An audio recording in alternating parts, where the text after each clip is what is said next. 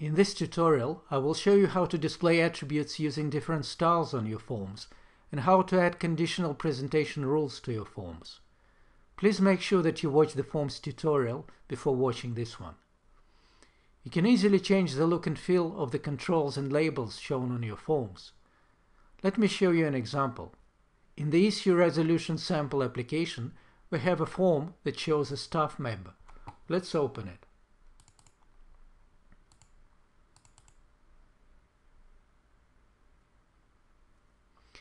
By default, we have labels and controls displayed using the style set to them by the current theme used in the application.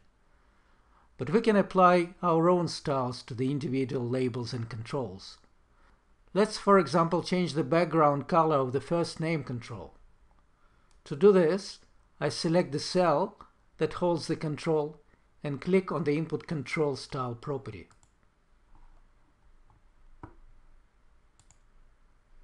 I will explain this dialog in more detail a little later.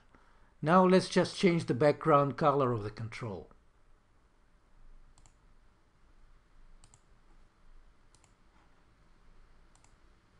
Let's now change the color of the label. To do this, I select the Label Style property and then change the foreground color.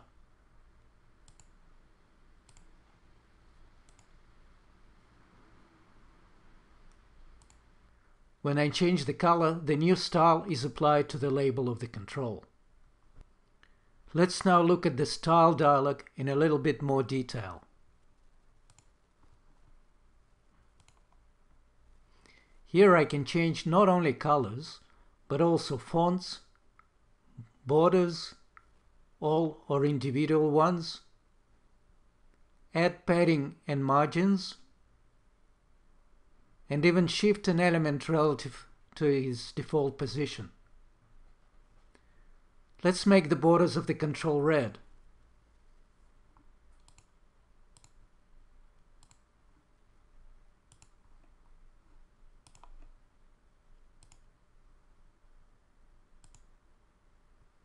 And let's now turn left and right borders off.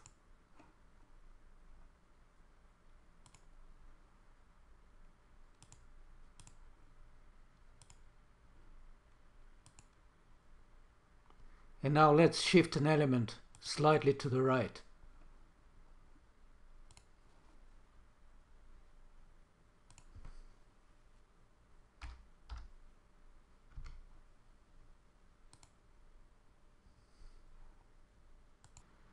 Behind the scenes, a variable applies a CSS style to the element. You can see the CSS that a variable applies here.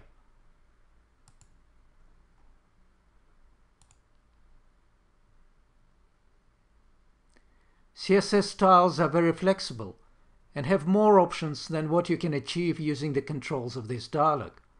So if you are familiar with the CSS technology, you can enter the CSS style directly here. The styles created using the Input Control Style and Label Style properties are applied unconditionally. However, there is a way to apply styles based on certain conditions. For example, we may want to display the type of an issue in one color if the issue is a bug, and in a different color if the issue is a task. This is achieved using a concept called presentation rules.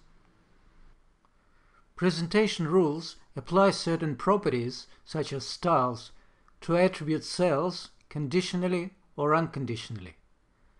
Let's add presentation rules to the type attribute of the issue object.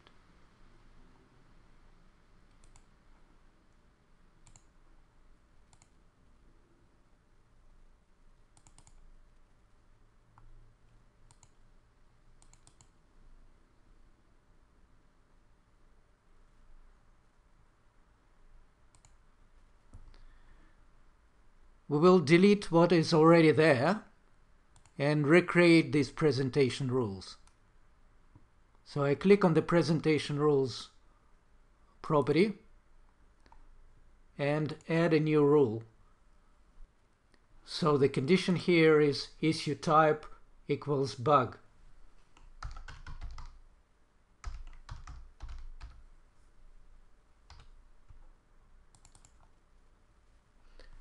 The type of the element is style. It's already pre-selected. And the color is this one. And the next rule will check if the issue type is a task.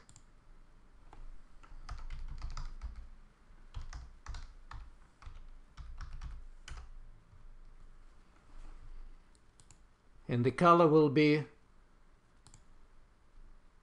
this one here.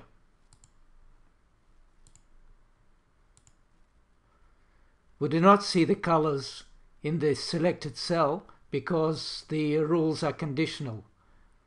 A condition in a presentation rule is optional. If it is omitted, the rule is unconditional. In fact, when we apply styles using the input control style and label style properties, we create presentation rules. Let's just quickly do it again.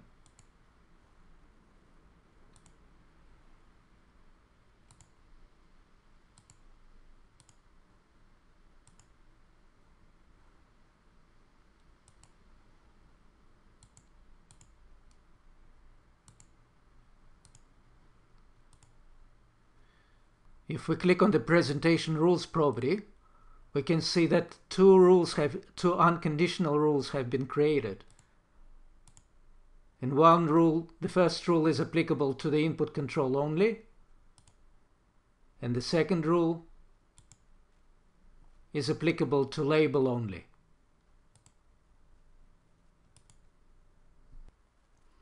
Presentation rules can be applied not just to attribute styles, but to other presentation elements as well.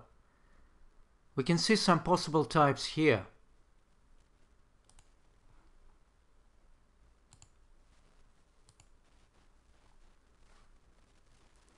If we select a label, for example, we can say that on this form the system will display one label if an issue is a bug and a different one if it is a task.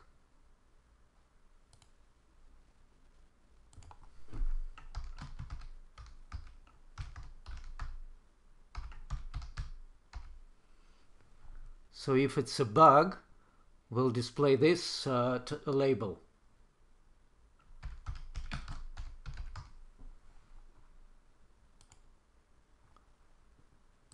And if it's a task,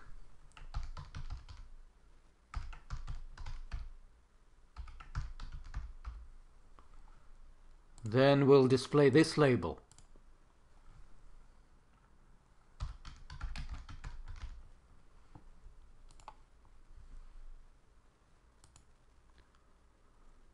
Or we could specify that on this particular form, the attribute is invisible if it's a bug or unconditionally.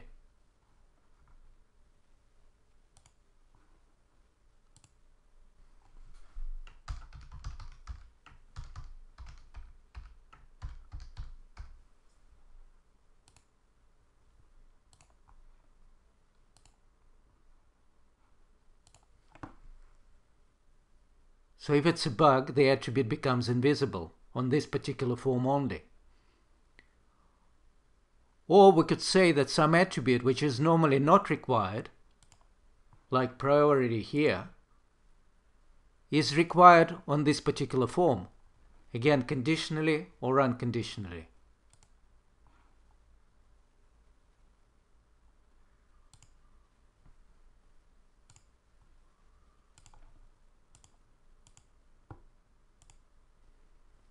And if an attribute is a date or a number, like the due on attribute here, we could also specify a display format of the attribute different from the format specified for the attribute itself, again on this form only.